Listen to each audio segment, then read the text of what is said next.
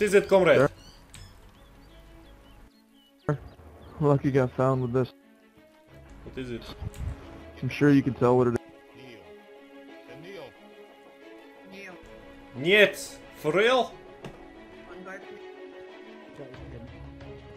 is.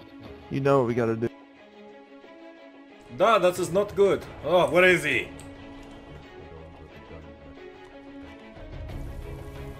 Mr. Lucky, you have been found with possession of human meat. This is a violation of Law 5, Section 3. Being found in possession of human meat, either in backpack or in hand, is a death sentence penalty. Citizens will be detained and executed. Unfortunately, Mr. Lucky, you are not a citizen. You are a member of Lycan. Therefore, it is a direct execution. Mr. Pinkerton, please take it from here.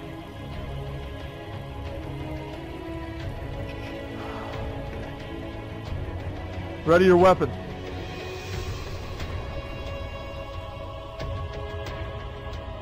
Aim.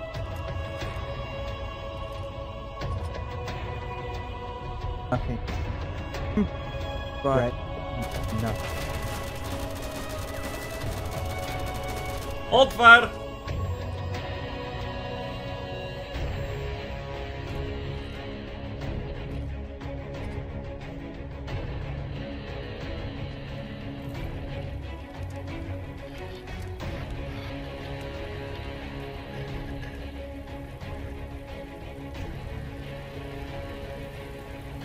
Are these boys? Are these?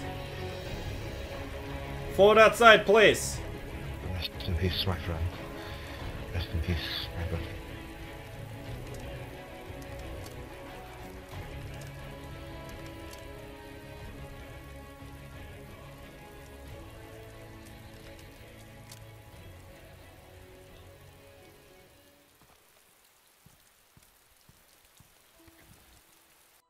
Ladies and gentlemen, it is with great honor to witness this gathering. All peoples of Chernores come together in order to hear the voice of an idea. A legacy that was my father's. A story about survival and a vision for a future.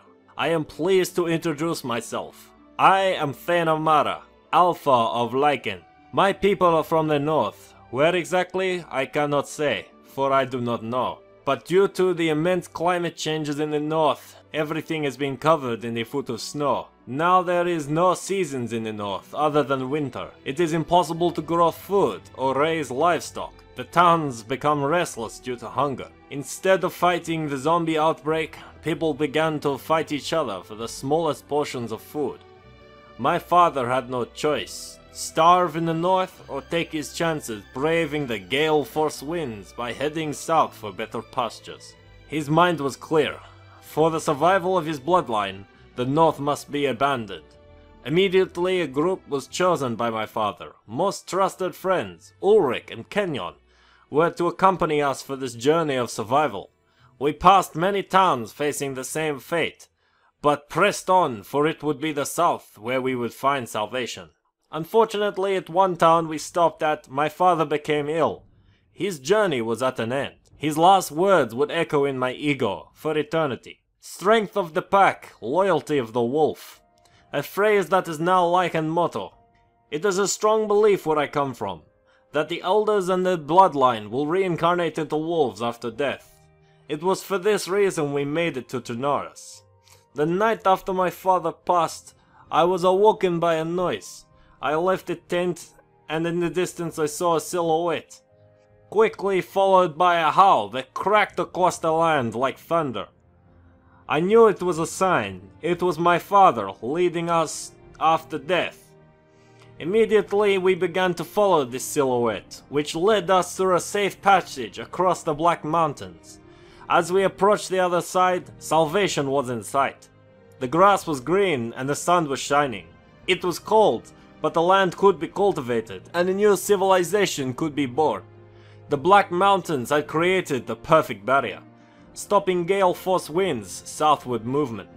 I have seen many terrible things on my journey to Chernores. Murder, cannibalism, mutilated bodies are on the list.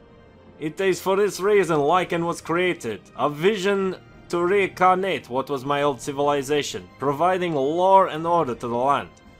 attempting to restore any form of normality in this never-ending apocalypse. A border was made and laws were constructed as a foundation of our society. The towns of Turovo, Dobre, Kamenovka and Breziki are all under Lycan control. This means if you are inside this territory, you'll be subject to Lycan law.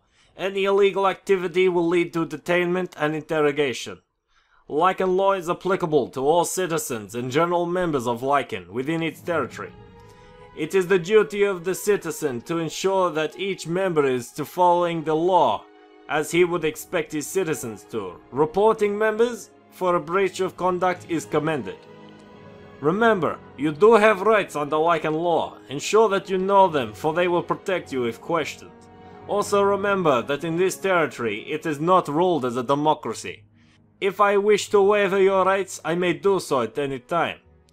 These rules, although seem tough and hard to follow, will ensure the peace and prosperity will be created and maintained in the north.